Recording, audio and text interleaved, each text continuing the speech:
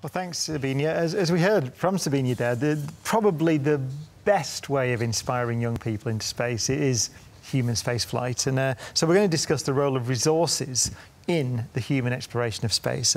Pete, you ran NASA Ames for many years. So I suppose the history of human spaceflight, of course, is using the resources on Earth and taking them all up into space. So how will the asteroid change that? Well, we're beginning the next phase of human exploration, which is actually human expansion into space. Sometime in the next 10 or 15 years, the first permanent human, I'll call them settlements, off the Earth will occur, whether it's on the Moon or Mars or both, which is what I prefer. We're going to have to use resources that we find there. Asteroids present the best opportunity for fuel.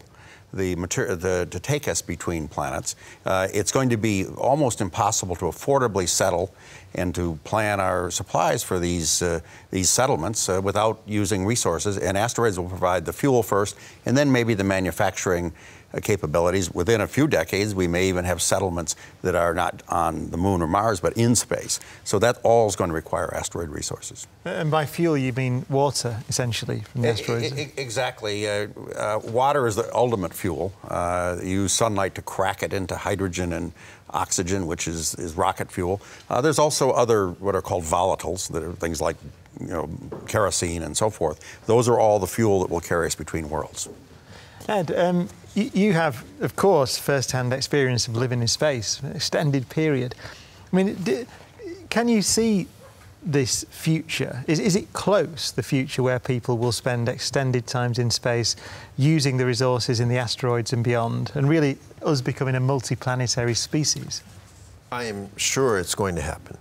I look at the way things are currently as perhaps the way early humans were when they would venture out into the ocean, but you would stay near your little bay and you would go back home at night and maybe take what you needed, bring your lunch out there, go fishing and come back home. But what's going to happen is an expansion, not just for exploration, but to go and spread out as humans have spread throughout the world. Now, the next phase is going to be us expanding throughout the solar system. That means becoming not just visitors to the solar system, but inhabitants of the solar system. And that's going to mean using resources in space. It's going to mean visiting multiple bodies. It's going to be both protecting from being hit by things as well as taking advantage of things that are out there. And so I think we're at that phase now where the early humans were when they first, embarked out on the oceans on their great voyages, and that's the mapping phase. Okay, where we're going to begin to find, track, and understand where all these objects are and where they're going, so we know the locations of things, and eventually we will get to the point where we're out there living and working, and it'll become part of the human sphere, if you'd like. And Patrick, what is out there? Because I suppose when you say asteroid, if you said it just free associates, people just say lumps of rock. Yeah, there are great diversities of bodies. Basically, you have silicate-rich bodies, you have carbon-rich bodies, you have hydrated minerals, and therefore there are a lot of material, rare materials, by the way, all the gold, the platinum, etc., come from asteroids, most of it in the core of the Earth, because these are what we call siderophile elements, which tend to be friends with the iron. So when the Earth was formed and the iron went into the core of the Earth, then it took everything with it, all the siderophile elements. And so the rest, which is in the mantle, has been brought by asteroids. So we know that we have rare elements, we have hydrated minerals, etc. Now the next step is really to understand how to extract this material, like the water from the hydrated minerals, how to let's say, cope with the surface of the asteroid in order to be able to use this material. And we are just beginning. So there will be a few steps before we are able to do so. Thanks to these missions, those IRIS-REx, Hayabusa 2, hopefully IDA, etc., we'll learn more and more how to interact. We are at the very beginning stage.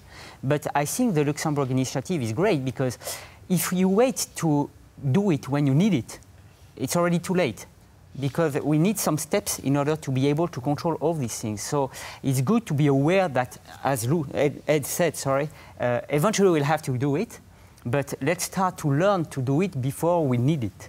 And I think this is now that we need to start. Fritz, so you're from OHB, you're a commercial company. So are there business plans being developed now, or are you in technology demonstrator mode, or both? We are not yet in business plans, but we are looking into what are the ingredients, what is required to establish solid business plans. That means what technologies to work on, where to go. So in particular, what would be the next steps? Because as you said, if it's required tomorrow, it's too late. We cannot do it within a day. So for us, it is really a medium, long-term perspective to be in time with the right technology there in order then to do also commercial business, potential institutional business. It's a mixture of all of this, and that's where we prepare us for. And that's also why we are here today, why we think this event, this Asteroid Day, is of such importance, and in particular the discussions, the very valuable discussions are so important. Now, Klaus, you're head of life sciences at OHB. So, how does a life sciences? What does that mean? What component of this exploration is life sciences? Yeah, first let me explain that life is impossible without resources, and shaped resources are impossible without life, because life is creating a lot of resources. We are daily using oil. It's from organic matter. So that clearly belongs to each other, and so we have to bring together life scientists, ecologists, and whatever in that initiative to demonstrate that biological particles, or let's say life forms, can use resources, asteroid resources. We have to find carbon, nitrogen, phosphorus, the basic molecules we need if you want to have explorers living somewhere. If they go to an outer body without carbon, it will be hard that they can withstand there because they have no carbon source. On the other side, we see on Earth that we have a lot of biological organisms living in very extreme situations, using under extreme circumstances resources. So we have to bring this together, and that's what we are trying now also in the initiative here in Luxembourg. Not as the head of life science of OHB, but as the chief scientist of Blue Horizon, to bring this together here and create new tools to give explorers with them what is maybe not just technosphere, what is more a biosphere, what they can take with them. I think we have a tweet that's just come in, actually, which is a comment. So let's see what that is. Yes, we've had a tweet. It's not a question. It's something for us to look at over here, where we've been working very hard, and it seems as if those over in the Science Centre have just been having a lot of fun. So yes, this is a tweet from astronaut Nicole Stott, who's doing what looks like an impression of walking on air. So that's what's happening over in the Science Centre while we're getting on with all the serious stuff over here. Having a good time out there. In terms of, you've characterised it well, actually. We're not just talking about going to the asteroids, getting raw materials and bringing them back for construction on Earth. We're talking about expanding humanity's reach and living out in space. Is that a short to medium-term goal? We could do it now, presumably, if we wanted. Well, I think there's an argument about how long-term it is, but there are private individuals like Elon Musk who've talked about settling Mars, and he intends to begin within a decade. So I think it's much closer than we think. There are others. Jeff Bezos from Amazon has talked about settling the moon, and is even now setting up an organization to do that. I believe, and I think there's good evidence to believe, that the private sector will begin the settlement of space by the end of next decade. You're both agreeing there.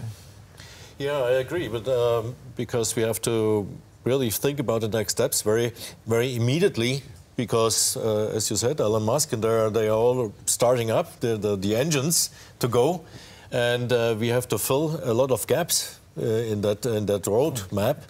And also from the commercial point of view, what you said before, For example, when you extract oxygen out of metal oxides or whatever, you can do it by physical-chemical processes, or you can look for simple bacteria, they do it for you.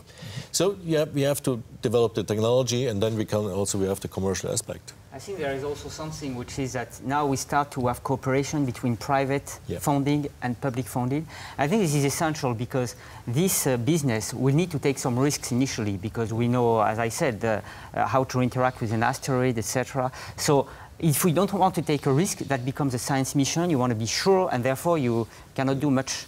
You need to take more risk because maybe the first time you will fail, and that has to be acceptable. And to be acceptable, you need to have two sources of fundings where at least one source could say, okay, this is my risk, I accept it.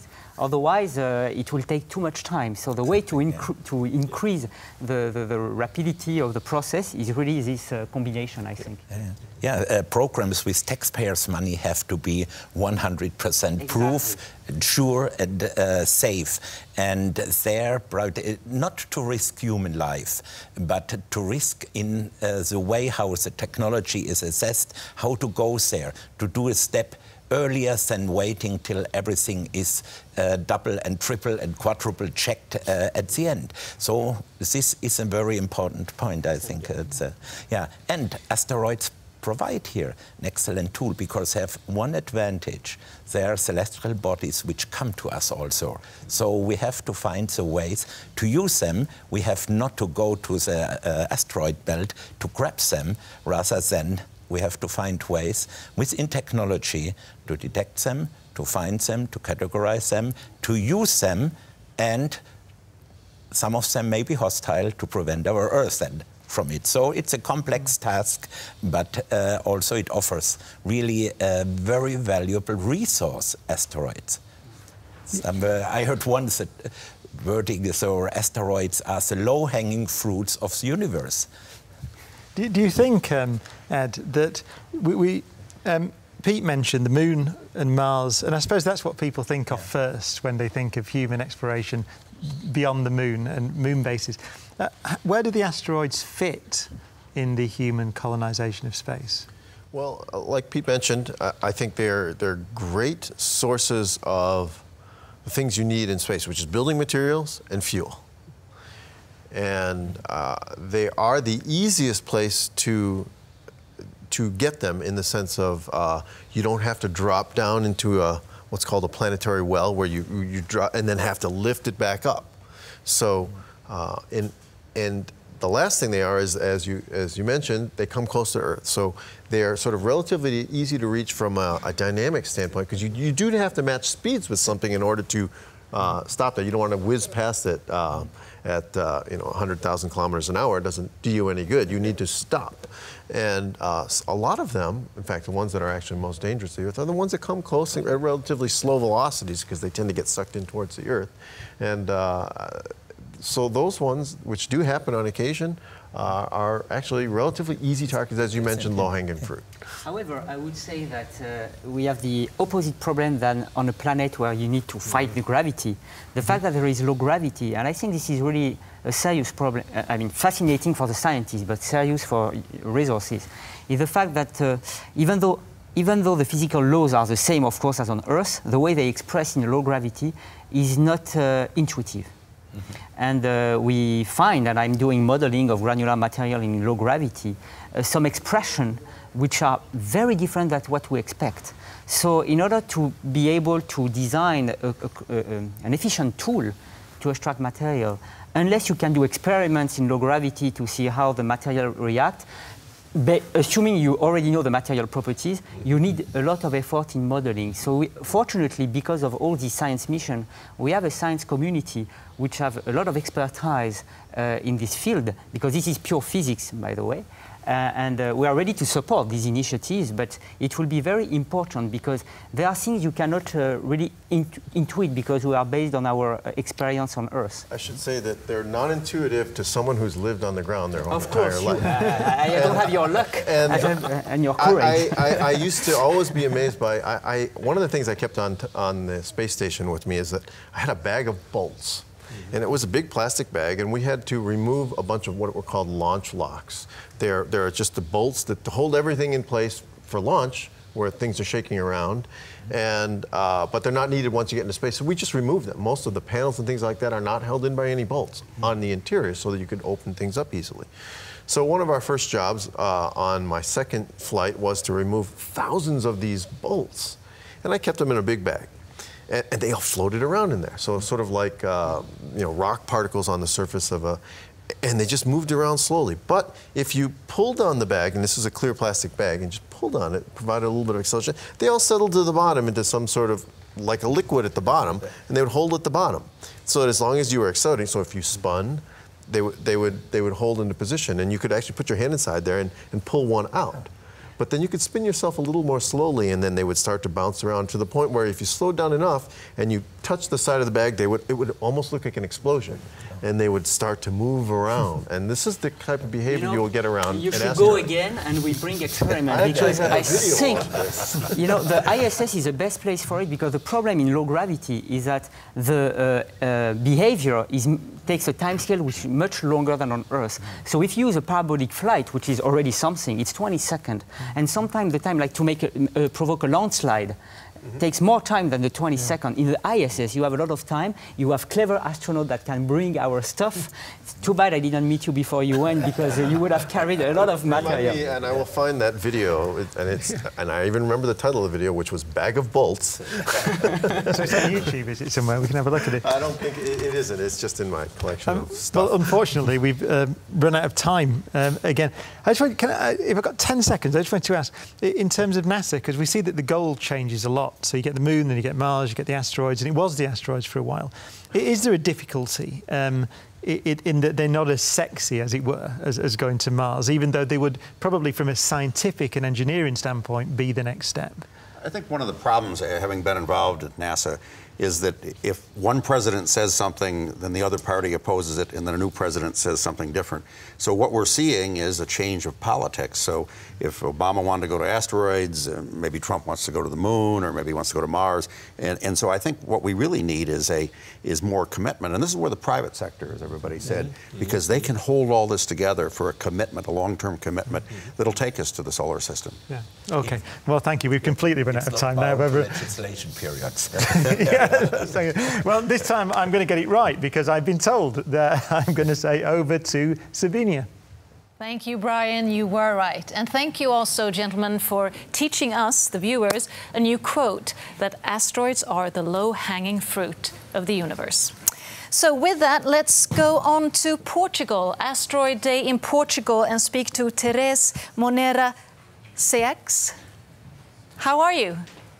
I'm fine, thank you. Welcome. Happy Asteroid Day. Okay. Welcome to South Foundation, where the Asteroid Day Portugal is taking place. And welcome also to our beautiful city of Porto. I'm Teresa Seixas, coordinator of AD Portugal.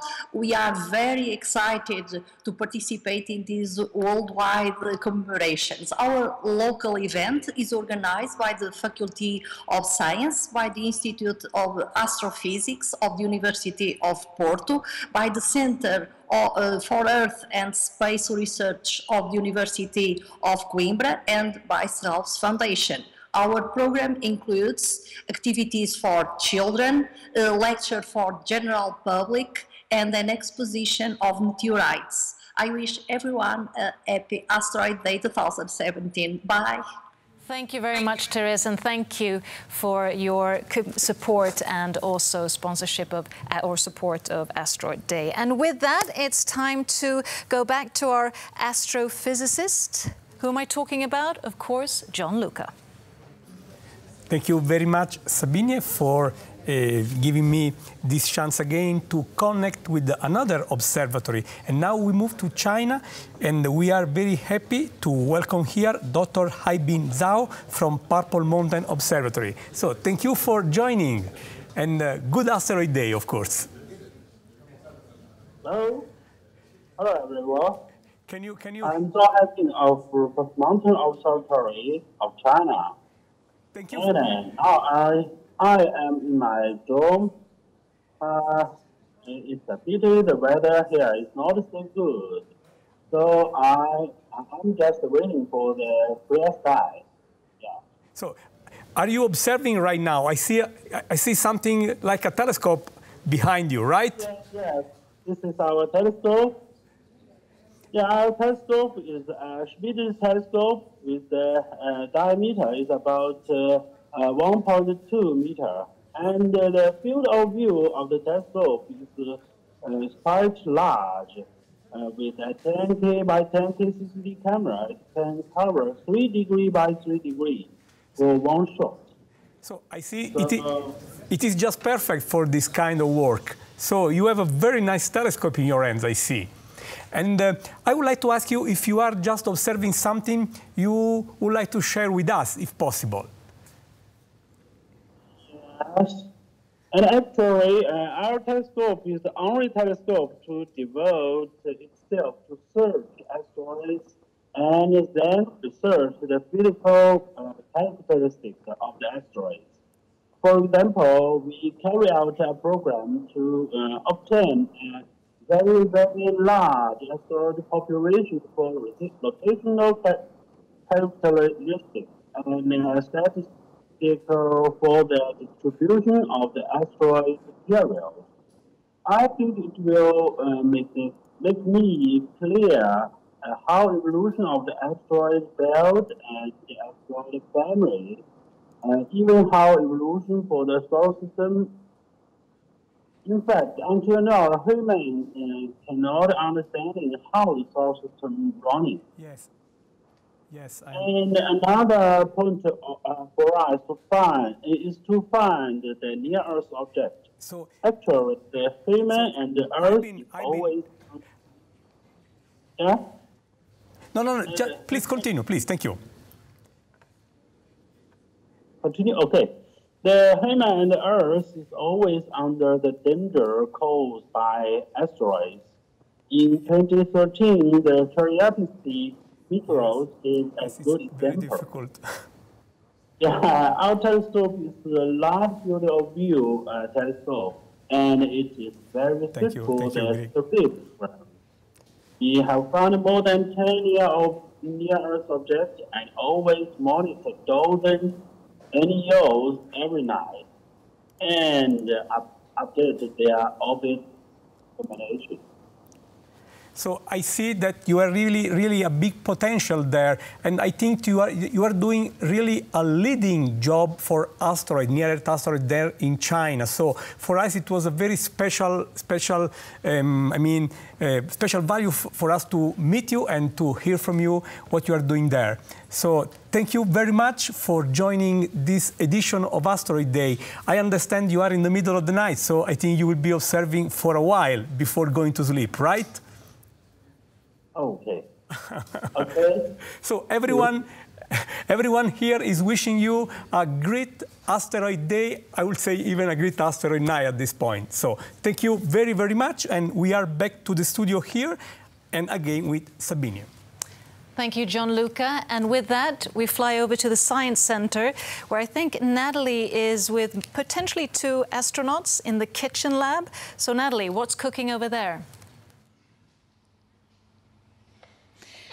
Nothing is cooking yet. We're about to start, so we are here in the kitchen lab. And next to me is Nadia Batello. She is a biologist, and she's also a science mediator. With her is Susan McKenna, who is an Irish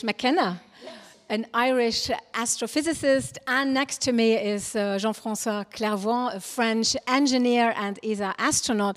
And what have you planned for them and for you to do? So Natalie, believe it or not, in about 4 minutes' time, there's going to be a huge asteroid impact happening here in the Luxembourg Science Center's kitchen lab. So these 2 guys, I thought they would be really well trained to help me to build, to construct, to form the asteroids, okay? So show us. So go ahead. Here's the asteroid mass. It's basically chocolate, and everybody just takes a bit of chocolate, puts it in between the fingers, and starts rolling, okay? So asteroids usually are not round, they are potato-shaped, so we try to get to reality as as much as possible. Have you done your asteroids? Yes, exactly, but like a potato. Okay, perfect. This one looks awesome. And then you just put them in whatever dipping you have here. So whatever you feel like to. You take 1, you take 2, you take 3. Jean-François, you spent 675 hours in space. Did you eat chocolate up there? Chocolate from Belgium, from France, from Houston, and from Switzerland. The day of Christmas, because we had on board Claude Nicolier from Switzerland, and he brought the best chocolate ever. So what should they do now? So now the asteroids are perfect. Maybe you can still dip a bit inside here. And then we need to take those, and just in front here, there is the moon, and we will, on the moon, create a huge crater. So maybe you can join me. And you can just bend over. Normally it should be working well. And then you dump your asteroid, you dump it onto the moon, okay? Perfect. Awesome. Best impact ever, I would say. Let me show that. Oh, wow. Wow. And we see some great craters over there. So how are they formed? Exactly. So this is craters, how they also would look on the moon. There are some differences, but the crater actually happens on the impact. And during the impact, there's energy transferred, and there's a big shock wave forming, which basically makes that the material, it's not only condensed, but also ejected. So this is what you see here. Basically, there's some material from the inside of the moon ejected outside. Do you think we can find chocolate on the moon? No. No, I don't think so, but maybe you can tell me. I never was there. I never was in space, so I cannot tell you. Were you ever afraid of meeting an asteroid? It's a concern, because the main risk we have once we are on orbit is impact of small asteroids. I mean, big also, but the probability, since we are small, we have more probability to capture small asteroids than big ones. And it's such 1 chance over 300 typically to lose the ship or the crew because of an impact. So it's a concern. We have shield around habitats on the space station on purpose to protect for that. And at what size do they become dangerous here on Earth? On Earth, I think typically a few 100-meter wide rock coming into the atmosphere would be a big disaster for humankind and all form of life on Earth. But I think these asteroids here, these chocolate asteroids, I think we should really try them because they are delicious. So maybe you admit something. Yeah. Yes. I didn't make an asteroid, I made a comet. And the first nucleus of a comet that was ever seen, we knew that it was peanut-shaped. Yeah. So what's gone in there is peanut-shaped, and I used one of those white things to show light that was reflected from a high point on Halley's Comet. So this has now gone into the chocolate and all is hidden, so I'm revealing what's there. It's beautiful. And we just say from here, bon appétit. Bon appetit. Thank you very much, Natalie. And what a perfect way to illustrate when we talk about the importance of educating our children by making a chocolate cake that resembles the moon. And with that, I'd like to give a warm welcome to my new guest, who is Jochen Harms, who is Managing Director of OHB Venture Capital. It's a question I've been asking nearly everyone, but it is also about Asteroid Day today. So I just want to see, why is it important for you and your company to support and sponsor Asteroid Day, and what do you hope that we can contribute with?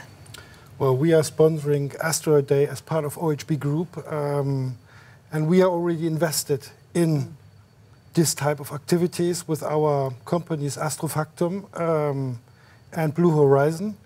So working that further out in other companies is an important issue for us.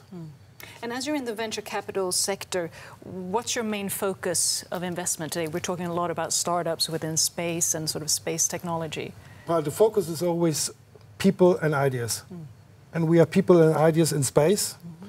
And there are not so many ideas, not so many really new ideas, and we try to pick the raisins, less from a commercial perspective, from a capital perspective, but from things that are breakthrough ideas.